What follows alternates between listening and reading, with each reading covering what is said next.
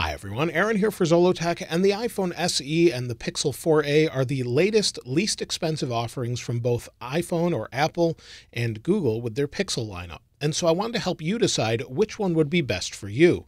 And this will be based on everything from price to specs and a comparison of cameras and much more. Now at this point, you've probably already determined that using iOS or Android is fine with you, but you're looking for the best value and what will work best for you. And so if you want to jump to any specific section of this video, check the time codes in the description below. Now, the first thing is the price and the colors. So with the iPhone SE, you can see this is the red version or the product red version, and the iPhone SE is a little bit more expensive for 2020. It comes in at $399 and goes up to $549. It comes in 64, 128, or 256 gigabytes, and the storage is not upgradable. You also have 3 different color options. So you have the red one that I'm showing you here, as well as white and black as far as your options go there. Now, when it comes to the Pixel 4a, it's much simpler. You have one simple option. You have a $349 price tag, which gives you 128 gigabytes of non-upgradable storage, and you get one color, just black. And so the just black color is a black plastic on the back, and then you've got a bluish green power button on the side. Now, when it comes to the overall size and build, well, you can see the size comparison next to each other. The Pixel 4a is slightly taller and is very similar in width, but is a little bit wider, just a little bit. But the actual weight of them is very similar. So with the iPhone SE, it comes in at 5.22 ounces or 148 grams. With the Pixel 4a, it's 5.04 ounces or 143 grams. And so they are very similar in weight. The Pixel 4a does feel a little bit lighter because it is, but it's very, very similar. Now, the iPhone SE does feel built a little bit better in that it's glass front and back, as well as an aluminum frame around the outside edge. Just like every other iPhone, you have your power sleep wake button on the right side. And then on the iPhone SE, you have your SIM card tray below that. And then on the bottom of the phone, you have your speakers and microphone, as well as your lightning adapter. And then on the other side, you have your volume buttons along with your silent switch or vibrate switch. On the top, there's nothing else. And then we've got our cameras front and back. We'll talk more about the cameras in a moment. But with the Pixel 4a, you get a little extra with a headphone jack on the top. So on the top, you've got a headphone jack and your microphone. Then on the right-hand side, you've got your power sleep wake button along with a volume rocker. On the bottom, you have USB-C along with a speaker and microphone. And then on the other side, again, you have a SIM card tray slot. Now, these SIM card trays hold one SIM card on each device. You do have an eSIM option, so you can have dual SIMs that way, but it doesn't hold 2 physical SIMs together. So you've got that as far as an option. So you can use a physical SIM and an eSIM. When it comes to unlocking the phones, they both have fingerprint sensors. So the iPhone SE, for example, has TouchID, which is really fast, and the Pixel 4a has Pixel Imprint, which is also very fast. So if I just press my finger on the back of the phone, it's already unlocked. I'll do that again so you can see, and it unlocks nice and quick. You can also use the fingerprint sensor to pull down notifications, which you probably have already seen me doing by accident. Now, with the Pixel 4a, it is not glass, it's plastic, but it feels very premium. So you've got glass on the front, of course, and then a premium feeling back that's plastic, which will help with drops compared to, say, the iPhone SE. And the iPhone SE is the only one with an IP rating. So the iPhone SE has an IP67 rating, so water resistance for up to 30 minutes at 1 meter. The Pixel 4a does not have that at all, but the Pixel 4a does have some great specs as far as its display. With the iPhone SE, we have a 4.7-inch LCD. It's 1,334 by 750 pixels for its resolution, and then it's 326 pixels per inch. It includes True Tone, has wide color P3, and can go up to 625 nits of brightness. It's a pretty bright display, but technically it's not as bright as the Pixel 4a. It also has haptic touch, so you can press and hold on an icon and it'll pop up just like you had 3D touch in the past. With the Pixel 4a, it has a little bit better display as far as resolution. It's a 5.8-inch OLED display that's 1080 by 2340 and has 443 pixels per inch. It supports HDR, has an always-on display, and depending on the actual test you find, it can go up to 653 nits of brightness. That's according to Tom's guide, who actually measured it. So you'll see we're at about 3/4 brightness. If I turn it all the way up, It's going to be a little bit blown out on the camera, but you get the idea. So it's pretty good that way. Now, one thing to keep in mind is that the iPhone is an LCD display and the Pixel is an OLED display. And that means this Pixel has PWM, or pulse width modulation, that actually controls brightness of the display by blinking it faster or slower. You can't see this with your eyes, but it can cause headaches. So as you can see here, as you adjust the brightness on the Pixel 4a, the screen will flash faster or slower, where it won't do that at all on an iPhone SE. So if you're sensitive to this sort of flashing lights or anything like that, I would go with the iPhone SE, as that may cause you headaches. It seems to be about 1 in 10 people have this issue. Now, when it comes to viewing angles, they're both pretty good. As you can see here, they look good from any angle, basically. Like I said, they're nice and bright. Now, when it comes to the actual ability of each display to play higher resolution video, well, the iPhone SE could technically play 4K once iOS 14 is out, or it may be out by the time you're watching this video, because it includes the VP9 codec that allows for 4K video. However, YouTube and Apple have to allow this, so you probably won't see that resolution, and it doesn't make a whole lot of sense on a display like this because it technically isn't up to 4K. So you may get a better bit rate, but it's not up to 4K. So you have a 1080p option here. And this is my iPhone or my Apple Watch Series 4 review, and it's in 4K HDR, so I can show you if it has HDR content. So on the Pixel 4a, for example, it's not a 4K display either, but it is an HDR display. And so when you go to this video, you'll see that we have up to 1080p, but in HDR. So you'll see the more vibrant content and also deeper blacks when you're watching this type of video. Now, when it comes to the speakers, both of them are very loud. They have a very good stereo sound to them. In fact, at first, I didn't think the Pixel 4a had stereo sound. But first, take a listen to the iPhone SE, and then you can hear the Pixel 4a, and let me know which one you think is best in the comments below.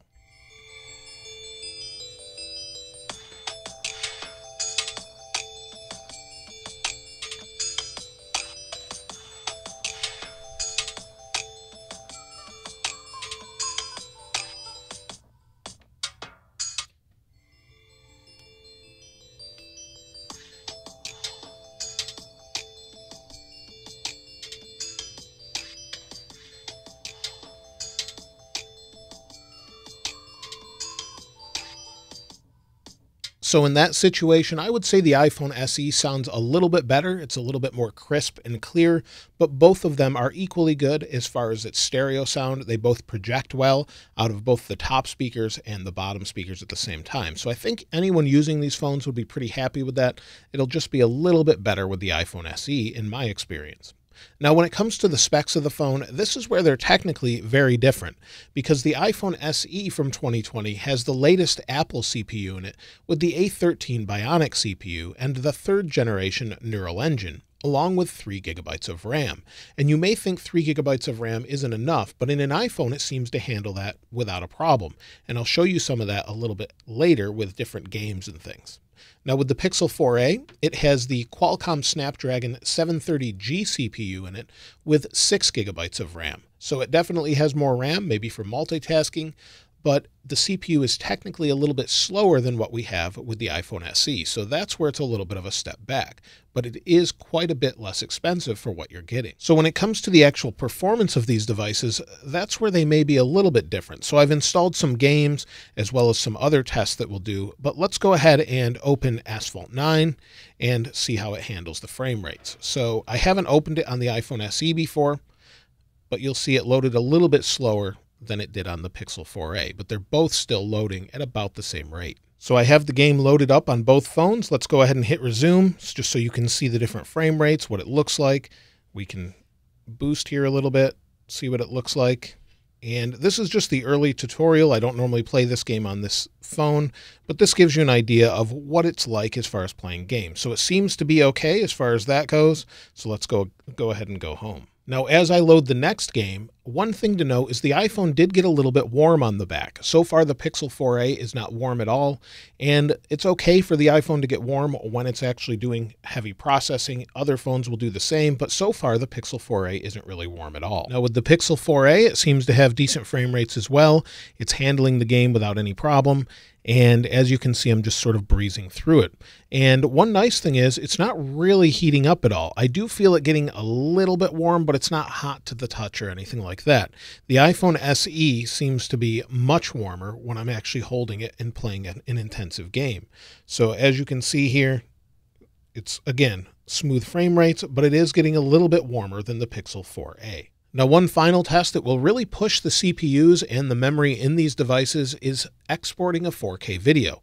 Now, I've set that up using Power Director, so let's go ahead and go into that. It's the same app on both with the same video loaded in both. So I have projects here that I've worked on. They're identical. So if I edit the project on both, you'll see in the timeline, it's the same clip. And what I've done is put a title on it. It's a little title up there. I've split the clip and then added another one to itself. So let's go ahead and try and export this and see what kind of speed they get when doing that. Now I've got both videos ready to export in 4K. Let's go ahead and hit produce so it exports and see which one's quicker.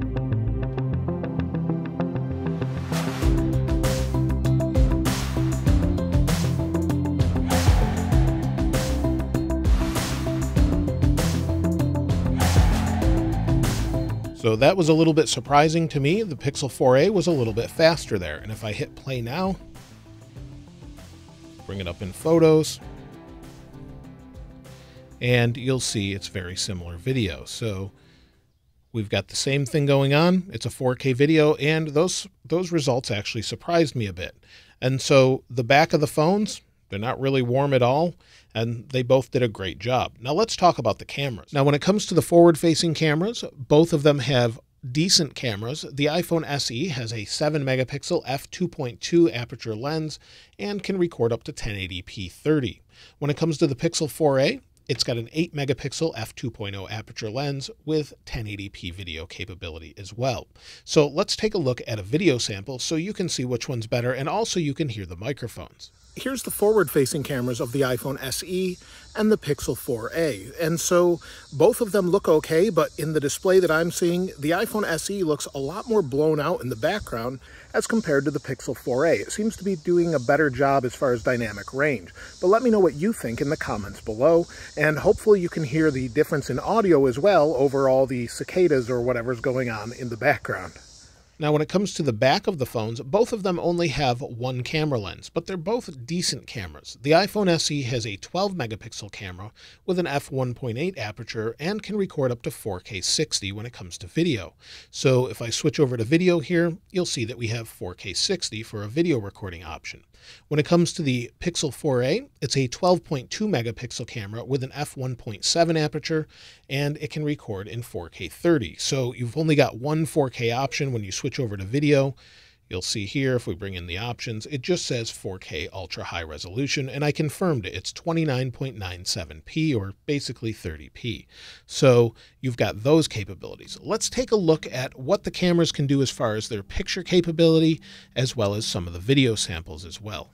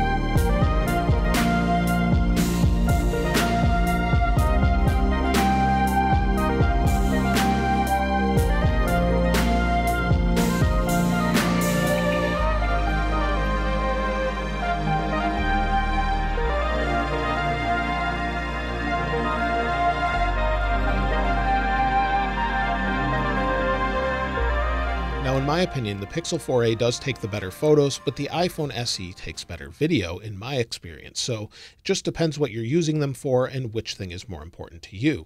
Now, when it comes to battery life, the iPhone SE is actually lacking a little bit as compared to the Pixel 4a. So it has a 1,821 milliamp hour battery, and it can fast charge, but it's not included in the box. You've got the simple 5-watt charger that comes with iPhones of the past, and you don't have that capability. However, what you do have is wireless charging. Because it has a glass back, you can set it on a wireless charger and charge it that way. Now, you will get about 5 hours or so of screen on time, depending on what your normal usage is, and the battery will last you throughout the day if you're not a heavy user. Otherwise, you'll find yourself charging it throughout the day. So just in general, expect it to get about 5 hours based on many different people online, as well as my own experience. Most people are seeing that. With a fast charger, you can charge it about 50% in 30 minutes. When it comes to the Pixel 4a, it has a much larger 3,140 milliamp hour battery. It also can charge at 18 watts, and the fast charger is included. You'll get the same 50% charge or so in 30 minutes, but it gets 6 to 7 hours of screen on time as compared to the 5 hours that you get with the iPhone SE. So if battery is of most importance, the Pixel 4a is probably going to get you a little bit better battery life overall based on what you're doing. So just keep that in mind, but you don't have wireless charging. Even though it has a plastic back, you don't have wireless charging as an option. Now, finally, when it comes to iOS updates, well, the iPhone SE will probably be supported for about 5 years, given Apple's track record. Expect about 5 years of usage. With the Pixel 4a, you're guaranteed 3 years of updates from Google. So it depends on how often you update your phone. If you update your phone every couple of years, then the 4a is fine that way. If you want to keep your phone very long term, well, you may want to opt for the iPhone SE. You'll have consistent updates for many, many years. Both operating systems work really well. Both of them have great cameras for the price, and I think offer a very convincing package for most people that love either Android or iOS and want something that doesn't cost $1,000. In fact, for an iPhone 11 Pro Max, you could get 3 iPhone SEs. So this is a very value-priced device that has the CPU of the higher-end phones. With the Pixel 4a, you've got a very high-end camera that you get basically the same photos as you do with the Pixel 4 XL and maybe future Pixel 5 devices, but you don't have some of the other features with it. So it just depends on what you want as far as that goes. So if you're picking which one is best for you, when it comes down to it, I would pick which operating system works best for you.